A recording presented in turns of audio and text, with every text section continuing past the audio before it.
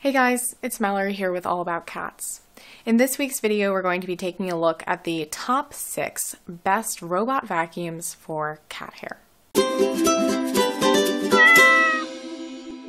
In order to come up with these top 6 recommendations, I spent quite a bit of time researching vacuums, as well as robot vacuums specifically, to identify which qualities are essential in a good vacuum for pet hair.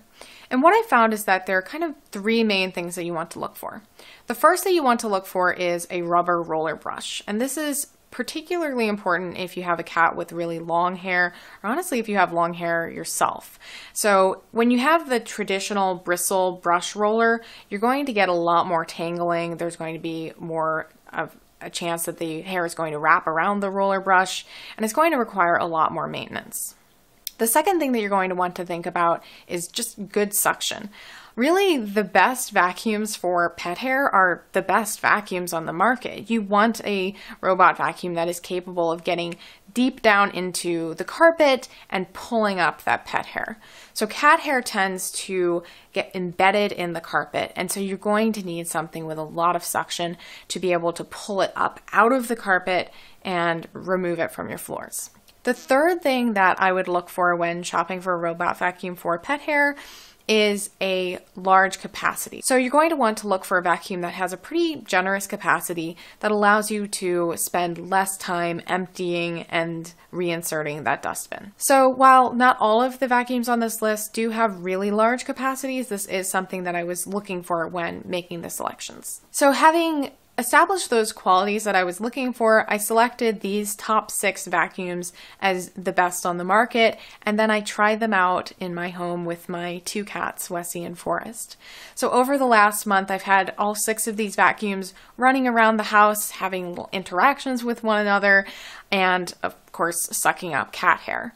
And as these vacuums have been going around doing their jobs, I've been taking notes. So I've been looking at things like the ease of controlling these vacuums, how well their navigation systems work, how well they're able to pick up cat hair from various floor types, and how easy it is to empty the dustbins. If you're interested in learning more about one specific vacuum, feel free to use the video navigation. There will be timestamps allowing you to jump to each of these 6 vacuums. So our very first recommendation is from the name in the robot vacuum industry. It is the iRobot Roomba i7 Plus. So this is a top-of-the-line robot vacuum that does pretty much everything well. So the first thing that I noticed about this vacuum is that it's different from all of the others on this list in that it is self-emptying. This means that you will never have to deal with emptying a full dustbin. Instead, it will automatically return to its base and then empty itself.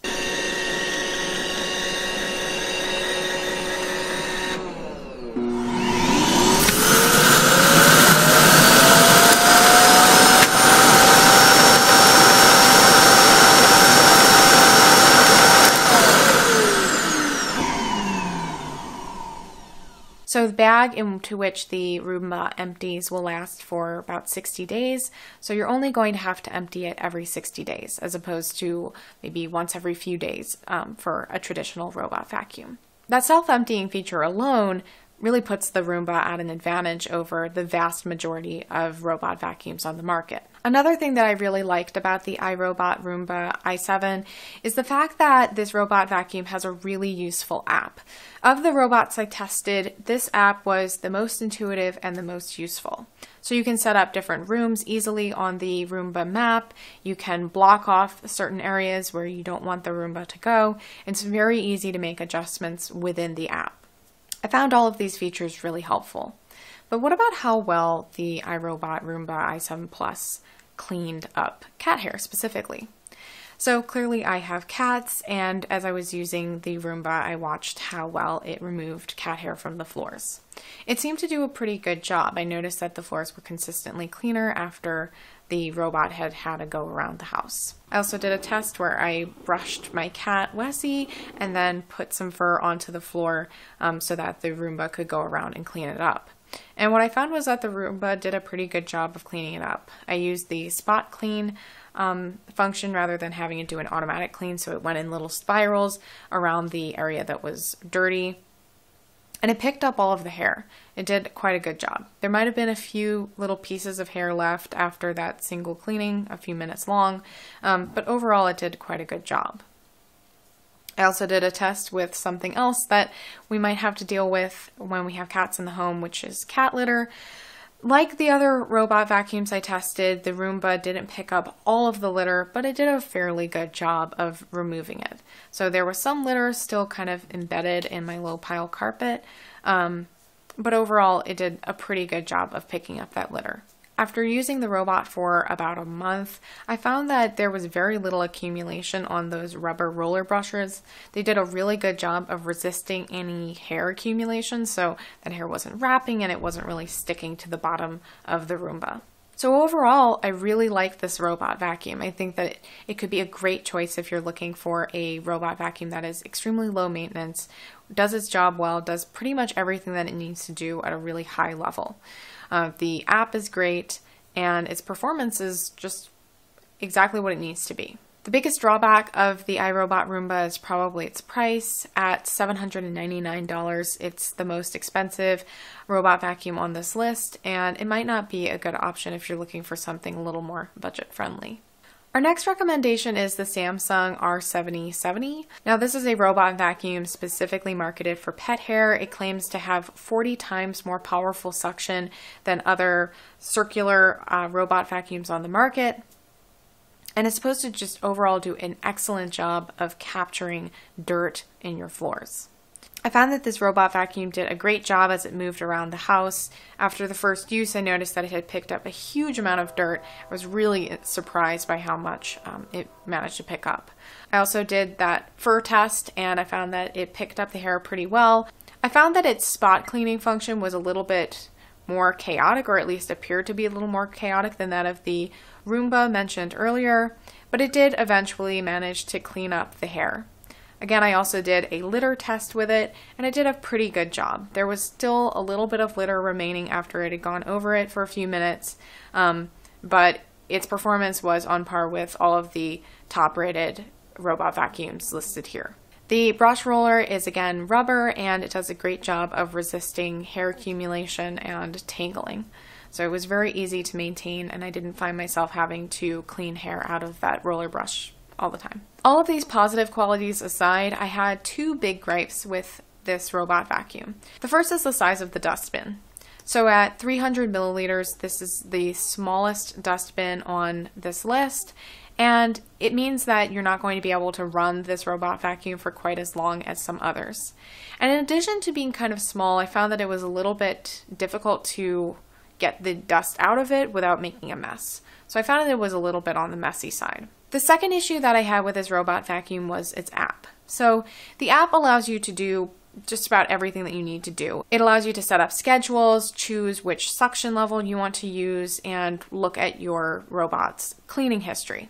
That being said, I found that the map was a little bit less detailed than that of some of the other robots I used, and I would have liked it to allow me to create different rooms and section off areas that I would like to mark off. The robot does come with little barriers that you can put down around your house in order to block off certain areas, so you are able to do that. But I think that for the price, this robot could have a little bit of a more useful app. Overall, this robot vacuum is a good all-around choice that seems to have excellent suction and a good navigational system. I purchased this robot for $699. Now, I labeled our next recommendation as the best robot vacuum for large homes, but really I think of it as more of just another runner-up to our number one recommendation. It's a little bit cheaper than the iRobot Roomba, and it doesn't have quite as many features, but overall I found its performance to be on par with both of our top recommendations, with a few extra qualities that set it apart for certain types of homes and people. The first thing that you'll probably notice about this robot is that it has that D shape, which allows it to get into corners. It does a great job of cleaning corners and along baseboards, along walls. It moves around the house with ease. And like all of our top recommendations, I didn't notice this vacuum getting stuck or stranded very often. The Neato vacuum seems to have great suction. In my fur test, it did an outstanding job, and it also seemed to do the best job of any of these vacuums in my cat litter test. So when I used the manual controls on the Neato app, I was able to get almost all of the litter out of the carpet. So that was pretty impressive. And after it had taken numerous trips around the house, I found that there was very little accumulation of hair on that brush roller. Another thing that I liked about the Neato robot vacuum was its capacity. So it has a 700 milliliter dust bin, which is pretty generous. So you're able to go for a pretty long time before you have to empty it out. I found that it was pretty easy to empty it out. Everything worked pretty well there. So overall, I really enjoyed my experience with the Neato D7 Connected. It was a really effective robot vacuum, and I think of all of the robots I tested, it did the best job of cleaning up both cat hair and cat litter. So again, overall I was quite happy with it. I think that the biggest concern if you're considering this purchase is the fact that compared to some of the other robots mentioned here, it seems to have more complaints about connection issues. Every robot vacuum on the market has some complaints about this, but it seems that the Neato has potentially slightly more. That's just something to consider. Overall though, it's a really good option, and considering that it has a really generous battery life of about 150 minutes and a pretty large dust capacity, I think that it could be a good choice for people with larger homes and who don't want to spend a lot of time emptying out that dust bin. The next robot vacuum that I want to talk about is our top recommendation for people who are on a budget. So if you don't want to spend over $200 on a robot vacuum, there are still a few pretty good options for you. And one of them is the Ecovacs DEEBOT 500. So I found that this robot vacuum's performance was overall pretty good. It did pretty much everything that you would want it to. I found that the app was intuitive and easy to use and offered just about all of the features that you would want in a robot vacuum app. You aren't able to specify certain rooms or block off areas. I found that its performance was quite good on a variety of floor types, so it worked pretty well on a higher pile rug as well as on low pile carpet. It did a pretty thorough job of removing cat hair. I didn't notice a lot lingering behind after the robot had taken a few passes. The biggest downside of this vacuum is that, like most other more budget-friendly vacuums, it does have a traditional brush roller. So that does increase your chances of having some hair wrapping and tangling. And I found that there definitely was more hair kind of wrapping around there than I saw on the other ones that had the rubber rollers. But if you have a cat who has short hair and you aren't having a ton of shedding, it probably should be okay. The second thing that I noticed about this robot vacuum is that it did seem to get stuck a little bit more than some of the more expensive ones, so I would find it stranded around the house. Sometimes it couldn't find its way back to the base. Now, this did happen to the more expensive ones as well. It just seemed to happen to the Ecovacs DEEBOT 500 a little bit more. Now, this robot vacuum has a 500 milliliter or half liter capacity, meaning that you have a pretty generous amount of space to collect some dust and cat hair before you have to empty it out. So overall, I had a pretty good experience with this robot vacuum. It did a good job of collecting cat hair as well as litter, and it overall helped to spruce up the house a little bit and keep the floors clean. There are a few drawbacks, but if you're looking for something on a budget, it's one of the best options out there. So this robot vacuum costs $169.99. So the next robot vacuum that I want to talk about is called the bObsweep PetHair Plus. Now this robot vacuum has a few different features that set it apart from the competition. The first is that it doubles as a mop. I used it as both a vacuum and a mop, and ultimately I don't think that the mop functionality is all that useful. It just kind of moves around across the floor with a wet rag strapped to the bottom of it, and it really, in my opinion, doesn't do that great of a job of cleaning. That being said, it is kind of an interesting feature and it could help you out a little bit. Another way that the bObsweep differs from other robot vacuums is in the way that it's operated. So in contrast to all of the other robot vacuums listed here, this one does not work with a smartphone app. Now, this could be an issue for some people, but if you want to be able to get a lot of functionality out of your robot vacuum without dealing with an app, the bObsweep could be a good option for you. So you're able to make all of the adjustments that you need using either the display on top of the bObsweep or the remote control. And while you're not able to set up no-go lines within an app, you are able to use the Bob block in order to block off areas of your home. I found that the bObsweep did a fairly good job of cleaning, but of the robot vacuums listed here, I think that it had the weakest suction. In the cat hair test, it did a relatively good job and picked up the cat hair from the floor, but when I tried it out on some cat litter, it didn't fare so well. Again, of the robot vacuums I've tested here, this is the only one that really left a lot of litter remaining after it had passed over. I think it could clean it up after several passes, but overall, it's not a particularly fast and efficient cleaner. The bObsweep has a traditional roller brush with bristles, so it is somewhat more prone to tangling and wrapping, so you're just going to have to commit to regular maintenance of that brush. One really nice feature of the bObsweep is that it has a large capacity, so it has a 1 liter capacity, which is significantly larger than that of the other robot vacuums mentioned here, except for that iRobot Roomba i7 Plus. So all things considered, I would say that this is a really nice, versatile robot vacuum that can do quite a wide variety of things without the use of a smartphone app. I've also heard that bObsweep's customer service is outstanding. A lot of people are really happy with the experience they've had as bObsweep customers. But it's not going to be the best option for those of you who want really powerful suction or a particularly advanced navigation system. The bObsweep is a moderately priced robot vacuum at about $295.99. Our last recommendation also doubles as a mop. It is called the Kyvol Cybovac E31. So this is a robot vacuum that does just about everything that a robot vacuum needs to do, plus it works as a mop. Now I found that the mopping functionality, like the bObsweeps, was not all that impressive. It just fills up with water and then kind of sloshes around on the ground. I didn't notice that it was particularly effective in getting out any grime on the floor. Another area where the Kyvol Cybovac E31 is set apart from the competition is in its size. So the robot vacuum has a pretty generous capacity, but it is very slim. So it's able to glide underneath sofas and get in kind of tight places where other robot vacuums would be unable to. So potentially this will allow the robot vacuum to access a larger portion of your house than some other thicker, taller robot vacuums. Now, as for cleaning ability and navigation, I found that the Kyvol Cybovac E31 was not the best. Its navigation seemed a little bit more messy than that of some of the other robot vacuums, and I also found that while its suction was pretty good, it wasn't perfect. So in my test, it picked up all of the fur and it did a pretty good job of removing cat litter, but when it was actually running around the house, I definitely saw it pass over some dirt a few times, and even after several passes, it would often leave a rug or an area of the floor with a few particles remaining.